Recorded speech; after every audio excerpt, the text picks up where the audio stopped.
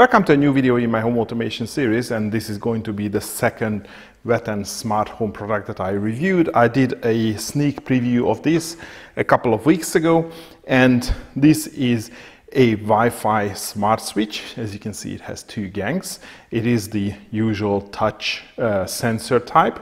And maybe you can notice by the color of the wires here that there is only black wires going in, because this is a single live wire or no neutral wire switch. So I recommend using this if you are planning to replace your old light switches in a house where there is no neutral wire in your switch box or in the the socket behind your switch, because well, it doesn't require neutral wire. So this is the ideal replacement for, let's say, older homes. And as I said, this works on Wi-Fi and it works with the Tuya Smart or the Smart Life app. Couple of things about this switch. Actually, I'm going to review this switch and this RF switch as well. So if you want two switches, if you want two-way or three-way switches, what you can do with this particular device, you can install the regular Wi-Fi switch in one of the location, and that's going to control your lights here. And then for the second switch, you can use these battery-operated ones, which you can just stick on the wall with some double-sided tape or use the screw holes. And you can pair these switches with the main Wi-Fi switch, and actually you can pair multiple RF switches to one single Wi-Fi switch, or you can also pair the RF switch to multiple Wi-Fi switches. So whatever application you need, you would be able to do these with these type of switches. And then of course, when you pair them together, it will automatically be like a two-way or a three-way or a five-way switches, because you can pair up to 15 of these to a single Wi-Fi switch. And let me also just have a quick look around these devices. Both of them are pretty much the same thing. So this is a European model, so you can see the square size, but there is a US model also available, which is more like the US version, and you can get white and black and 1 gang, 2 gang and 3 gang versions. And again, fairly typical construction. So you have this I would say glass, but this is probably some sort of acrylic on the front. I just have this protective film, which I haven't removed yet. And you have the two circles, which show you where you need to touch the operated. And on the Wi-Fi version, there is also illumination behind these circles. So it's blue illumination when it is turned off, and it's red when it's turned on, but it's really, really faint, so it will only be visible in the evening. And for the RF one, you don't get any illumination because, well, this runs on batteries. So you get a short a short red flash when you are pressing it, so you get some sort of feedback.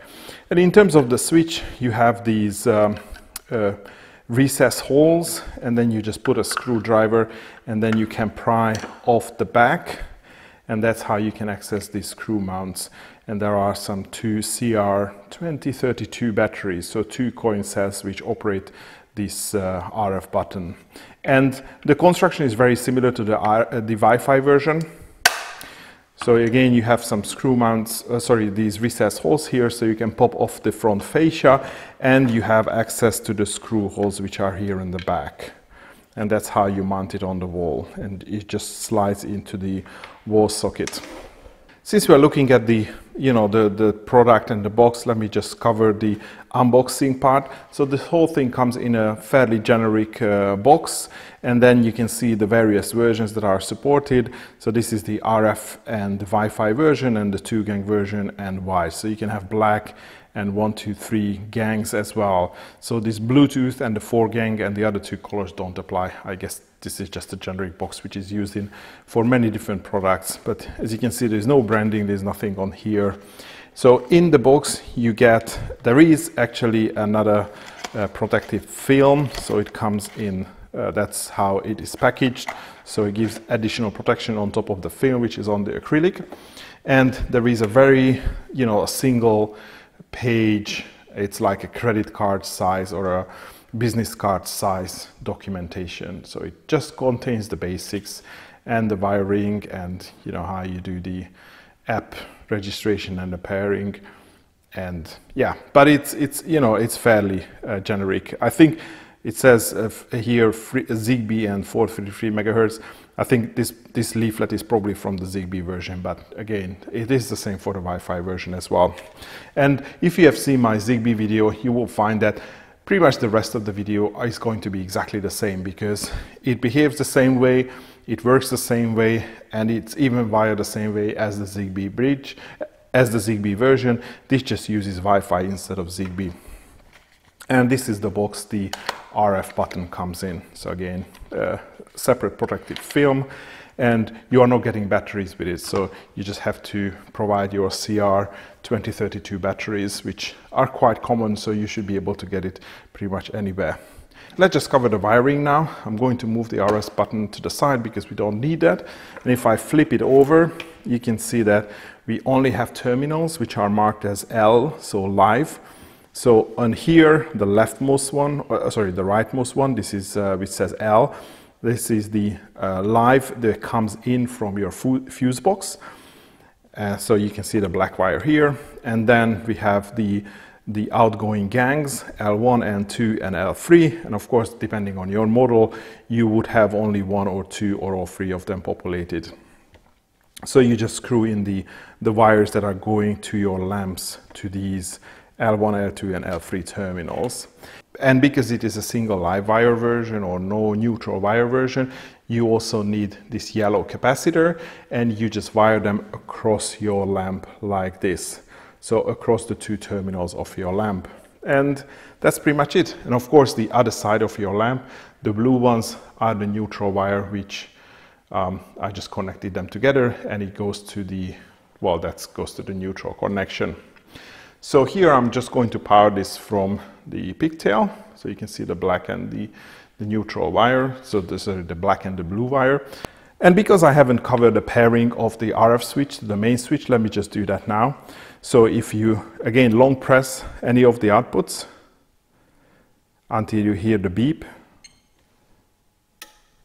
then you can select the button, and then your device is going to, or the RF button is going to be linked to that output. So now you can operate it using the RF button as well. And if I do the same for the other one as well, I just press and hold. And now it is linked to the main button. And as I said, you can link up to 15 of these to a single switch, and you can link the single RF switch to multiple Wi-Fi switches as well.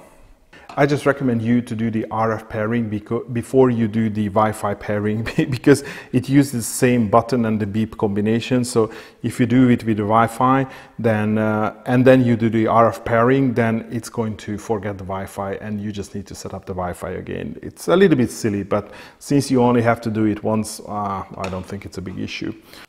Okay, so I connected the unit up and it's plugged in at the moment. So you can see that I can operate both of the outputs. It looks like that they are wired the wrong way around. And now this device is ready for pairing. So what I need to do is I need to get this device into pairing mode.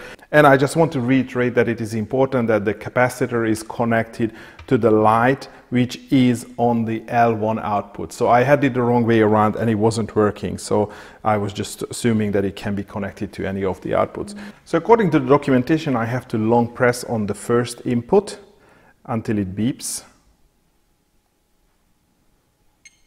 And now I can pair the device with the Tuya hub. So I click on plus, I select Wi-Fi switch, I confirm my credentials, and I just click on next, and now wait until this device is added to my Tuya account.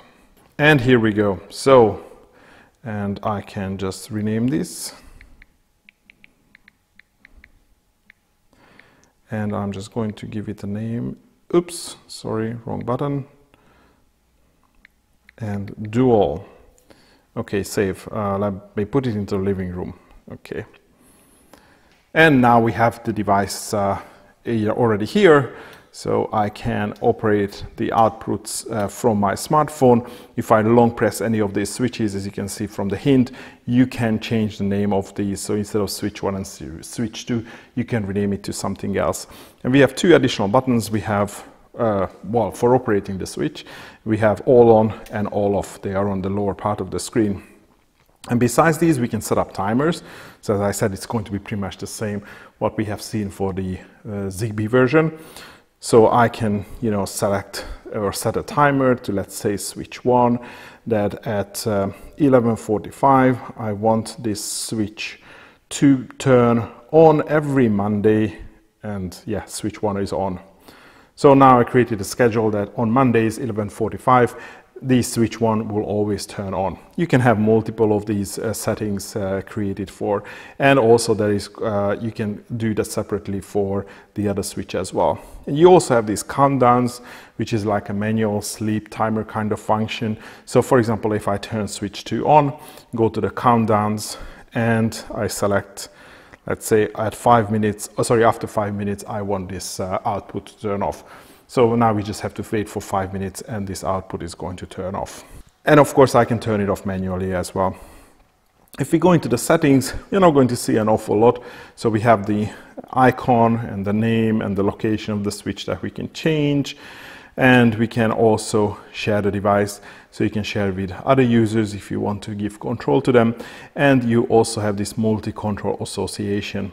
So if you have multiple of these Wi-Fi switches, you can just link them together. So if you turn one of them on, then the others would also come on. But because we also have these RF switches for this, I think probably it would be easier just to use the RF switches, which once you link to the main device, then, well, that's like a multi-control linkage already. So you don't have to do this separately in the app, because then your RF button is going to be linked to your main switch anyway. And that's pretty much it. The only thing left for us to discuss is what we can do in automation, because that's also an important thing when it comes to smart homes. So let's see what events are supported by this device. So if I create a new automation, I can select when the device status changes and the WETEN dual. And as you can see, you can create an automation that triggers whenever either switch 1 or switch 2 is either getting turned on or turned off. And that can be, via the app, via the physical button, or via the RF button as well. So you can create an automation based on that, and that automation will trigger when that happens. Also, similarly, what we can do on the other side. So if my automation triggers by another device, or let's say tap to launch, so if I manually triggered it, we can ask this device to do something. So run device, WETEN dual, and I can, either turn switch 1 on or off, or reverse its current state. So if it was on, it turns off, and the other way around. And I can do that separately for switch 1 and switch 2.